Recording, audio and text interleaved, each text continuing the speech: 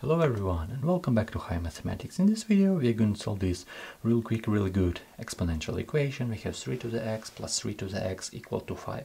And on the first side this equation looks like really hard because we have exponent, we have the sum, so on the right hand side we have a constant. So on the first side this equation is real hard, but I want to show you a real quick solution to this equation. So solution, how can I solve this interesting equation? First of all, we have two same elements, so we can easily or factor in 3 to the power x, or we write as 2 times 3 to the x, but I want to show you this with factoring.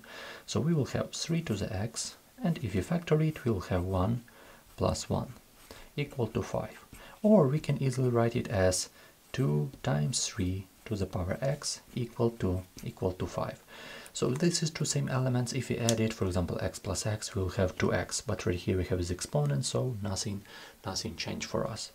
So let's go next. Let's try to solve next. Let's divide both sides by 2. So let's divide both sides by 2.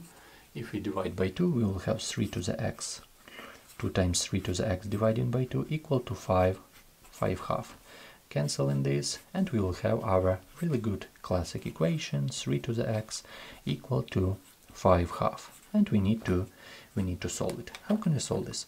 Of course, using log. If we take log from both of the sides, we will have that log 3 to the x equal to log 5 half. Log 5 half. So just taking log from both of the sides. We know that property that x jump right here in the beginning, and we will have x log 3 equal to log 5 half. And moreover, we need to know the rule. If we have a fraction right here, so if we have numerator and denominator, we can easily write it using a subtraction. So right here we can easily write it as log 5 minus log 2. For example, if right here we have multiplication, we can add it, but right here I write as a subtraction because we have a fraction. So how our equation looks like: x times log 3 equal to log 5 minus log 2. And the last step, we need to divide by this log 3. So if we divide it, we will have that our x is equal to log 5 minus log 2 and all over log 3.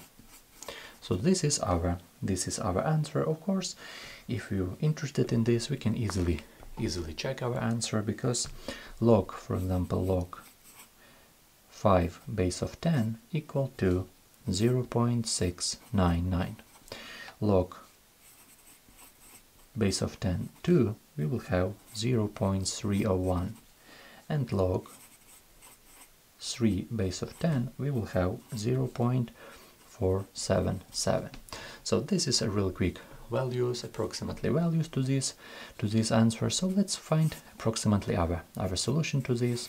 So this will be equal to, in our numerator we will have 0.698, and in our denominator we will have this one, 0.477. So if we divide it, we will have approximately equal, of course, to 0.834, and this is our approximately answer. This is our general answer, x equal to log 5 minus log 2 all over log 3, and this is our approximately answer to this interesting equation. So this is approximately answer.